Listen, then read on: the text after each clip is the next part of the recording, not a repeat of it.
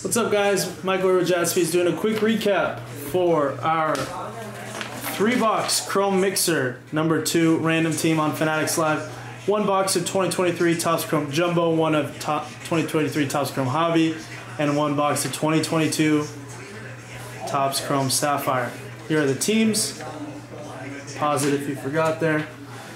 So quick 3-box mixer, so not a lot of hits here, but got a Carlos Correa Authentics Relic, Seiya Gold, some rookies and such, Cunha,